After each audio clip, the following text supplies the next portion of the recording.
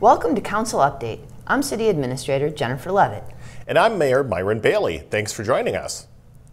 On March 20th, the first day of spring, the City Council declared a state of emergency based on a scientific model predicting localized areas of high water in the city. The Council authorized the declaration after hearing from city engineers and public safety leaders, county emergency managers, state hydrologists, and scientists with the National Weather Service. A state of emergency ensures responses and recovery efforts can be quickly supported and cost recovery options will be available if or when the city needs them. Our number one priority is the safety of our residents, and our teams will make every effort to protect property when possible. The city has a robust and coordinated plan to respond to high water following rising temperatures and rapid snowmelt. Go to the city's webpage and click on the Flood tab, where we will be constantly adding timely and updated information. This month, the Council also approved plans for the Airgas development in the city's business park. Airgas plans to operate an air separation plant and bring 35 high-paying jobs to the city. Workers will use a cooling and pressure system to create industrial medical specialty gases. Airgas will develop 8.5 acres, and the facility will include 2 cold box towers and a maintenance and office building. Construction on the buildings will likely take place this year, and the company plans to install its equipment in 2020. And we've got good news for seniors. We've been working hard on providing housing options, and now we're making progress on helping our residents get around town.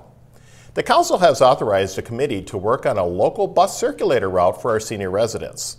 We'll be working with DARTS, a nonprofit transportation expert, who will help us conduct a needs assessment and explore route options. The city is also focusing on keeping the transportation fees affordable. We feel this service will greatly help our senior residents stay connected to services and the retail outlets available throughout Cottage Grove. At one of our March Council meetings, we also learned more about our Police Explorer program. Our 15 Explorers help our police department in many ways, and the program gives them a first-hand look at the field of law enforcement. The experience helps them to decide if they'd like to pursue a public safety career. Explorers range in age from 15 to 20 years old. This month, they spent time bagging groceries at Hy-Vee, connecting with community members, and raising money for their Explorer program. Finally, just a quick reminder that we continue to explore a potential community center here in the city of Cottage Grove. In March, the Economic Development Authority and Planning Commission began discussing potential site options, while the city staff members continued exploring potential amenities with residents in a variety of ways. More than 1,000 people took part in the first weekend after we launched a survey on the web asking residents to voice their opinions on potential options. We'll take all this information, including a market analysis done by Leo A. Daly, and present it back to the community, perhaps in the form of 3 potential building options.